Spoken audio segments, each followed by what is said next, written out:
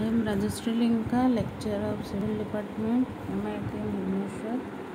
Now I am going to discuss some MCQ questions of Hydrology Engineering, which is very important for your coming semester.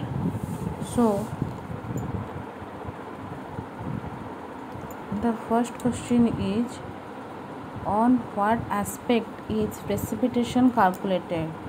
Again the question is, on what aspect is precipitation calculated? The options are based on hydrological aspect, option B based on climatical conditions, option C based on vegetational of the area, and last one is based on the weather forecast. So above the questions, the answer is your option A based on hydrological aspect, because the evaporation of the water from the surface of river and oceans and its precipitation on the earth is known as your hydrological cycle. So the based on the hydrological aspects, the distribution of precipitation on the earth surface and beneath the earth is calculated. That's why the answer is your option A, that is based on hydrological aspect. Okay, then we move to your second question. The second question is, what evaporate is carried with the air in the form of vapor known as dash? The options are cloud, drizzle, fog, smoke. So the options are cloud, drizzle, fog, smoke. The answer is your cloud, because it is the science which deals with the rainfall, and water is evaporated from the plants, rivers, oceans, and also your carried out with the air in the form of vapor, which is known as your cloud. So cloud is very different shape and size, and they move according to winds. Okay, then we move to your third question. The third question is, when does vapor turn into form of water or snow?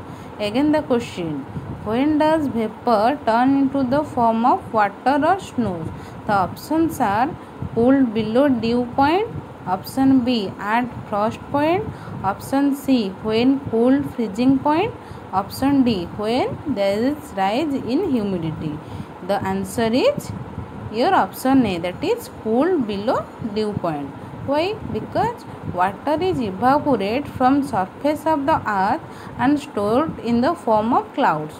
When the vapors in the atmosphere are cooled below dew point temperature, it falls the form of water and also snow.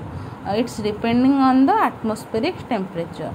That's why when vapor turns into the form of water, it cooled below the dew point. Okay. So the question number 4 says, what source of energy does evaporation and precipitation consist of? The options are perennial energy, gravitational energy, thermal energy, kinetic energy. And your answer is your perennial energy, because this evaporation and precipitation is a natural continuous process and therefore constitute a perennial source of energy. So both this evaporation and precipitation comes under your hydrological cycle. That's why the only source which is for evaporation and precipitation consists, that is your perennial energy. Question number 5. Question number 5 says, what on the ground surface entering the soil is called? The options are infiltration, transpiration, filtration, and precipitation. So your answer is your infiltration, because infiltration in the process by which water on the ground surface enter to the soil. Infiltration rate is soil science is a measure of the rate which soil is able to absorb in rainfall. So it measured inches per hour or millimeters per hour. Okay, then we move to your question number 6, that is your the energy input to the hydrological cycle by options are wind, water, sun, head. The options again wind, water, sun, head, and your answer is option C, that is your sun, because the energy input to the hydrological cycle is sun.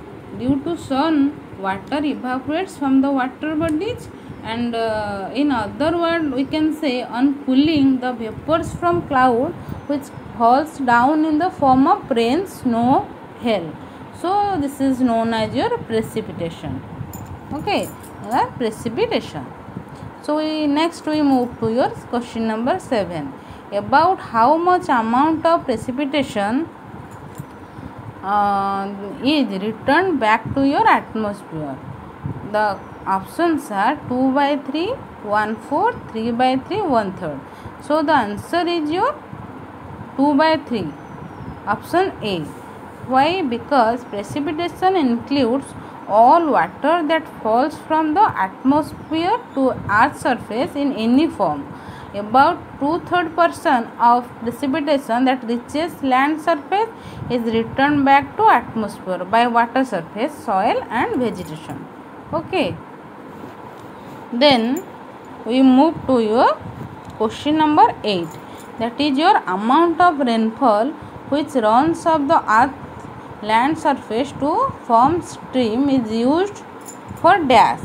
The options are flower generation, backwater storage, PIT irrigation, lift through canal, and the answer is your flower generation, because about 2/3% of rain is returned back to your atmosphere, and rest amount of, that is your 1/3% of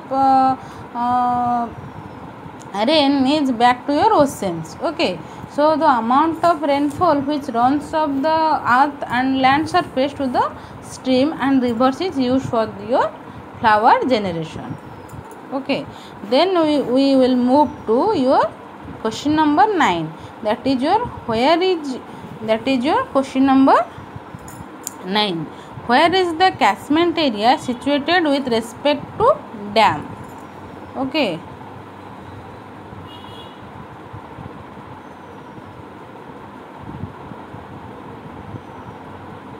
the answer is your question number A, behind the dam, because in catchment area, hydroside of the total area located behind the dam. So draining water to the reservoir, the place is usually step at this point. So what happened? Now the dam head acts as outlet point, let out the outlet water after utilizing the power production.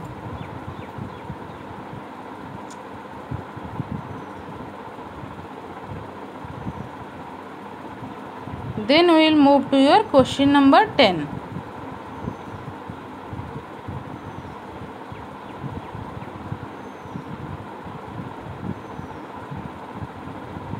Okay, then your question number 10, amount of rainfall which runs off the earth land surface to form stream is used for what? Flower generation, backwater storage, pit irrigation, left through the canals, and the answer is your question number A, flower generation, because about 2/3% of rain is returned back to your atmosphere and 1/3% of return back to your ocean. The amount of rainfall which runs off the earth land surface to form stream and rivers is used for flower generation. Okay, flower generation. That's why the answer is your option A. Okay, so then we will move to your question number 11. Rainfall is also known as what? Rainfall question is again, rainfall is also known as what? Your answer is your question number A, precipitation, because the rainfall is also known as precipitation is a natural process of atmospheric vapor into the water. So atmospheric vapor are nothing but clouds which are containments of the air and water. So when the temperature goes below dew point, then precipitation takes place. Okay, then we will move to your question number 12. In your question number 12 says, in which of the following season is evaporation loss from free water in large? The options are winter, spring, autumn, summer. The answer is your answer number D, that is your summer, because during summer the evaporation loss from the free water surface is considerably large, and this evaporated water finds room in the air mass. Okay, so the water holding capacity of air in the form of vapor is also very large in hot weather. Okay, then we will move to your question number 13. The question is, rate of rainfall is expressed in dash, centimeter, millimeter, kilometer, meter. So the answer is your, and the answer is your is option A, that is your centimeter, because the rate of rainfall is expressed in centimeter of water during a given period of the time. Okay, 1 centimeter rainfall is the quantity of water that is your collected on the certain area due to rainfall, which becomes 1 centimeter in height. Okay, so we move to your question number 14, that is average annual rainfall ranging to desert to hilly region would be dash. The options are 1100 centimeter, 2500 centimeter, 845 centimeter, 500 centimeter. The answer is your option A, that is your 1100 centimeter.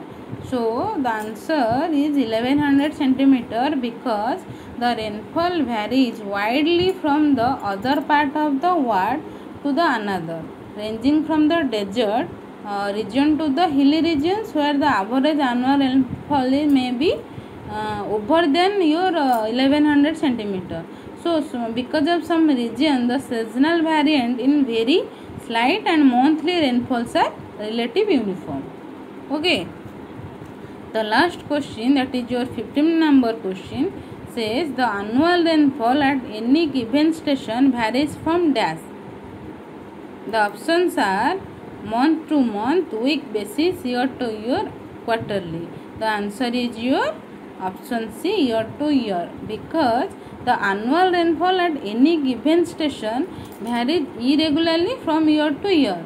The range of this variation marks the reliability of the rainfall and has great importance to the design of storage reservoir.